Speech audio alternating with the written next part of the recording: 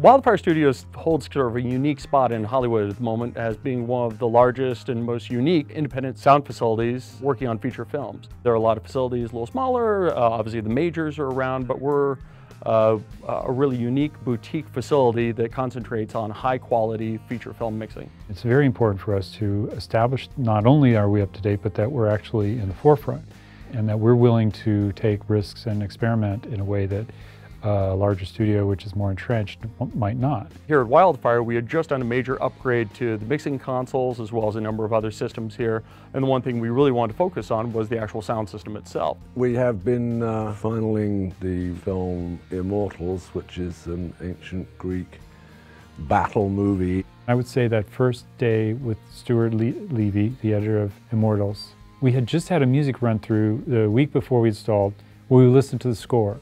And the score sounded harsh and raspy, there's a lot of brass in it, and we're like, oh God, that's not really very good. And then we came in on the Monday and we listened to the music, the same music from the same recordings, and we both looked at each other like, oh my God, this is totally different. There's no more harsh sound, there's no more raspiness, there's no more distortion.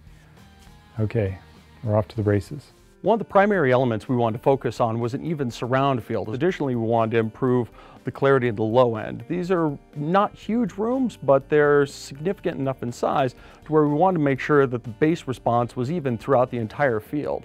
So we ended up with 5 X800 subwoofer cabinets in both of the rooms. Everyone's incredibly impressed by how even the distribution is across the entire field, both for the mixers and the client area.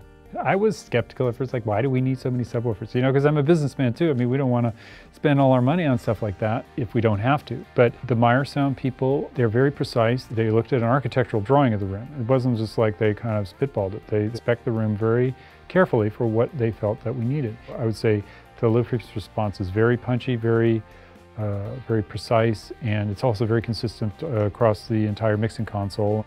I've worked on all of the major consoles, and I think all of the film mixing consoles, you know, they all have their strengths and weaknesses, but Harrison, with the new MPC 4D and the IKIS system, has a certain level of sophistication that exceeds those of the current consoles. We've just had a number of our clients, and even in the short time that we've had these, come in and completely unsolicited go, wow, your room's sounding really great. We've picked up quite a lot of articulation in the bass. And one of the things that really struck me was you could really hear the intention of the mix in the low frequencies that wasn't so available to you in the other theater. It's not just rumble, it's not just power, you can actually hear the shape of it. The sound that you hear in this room is very lush and rich and well textured and very comfortable, even at extremely high levels.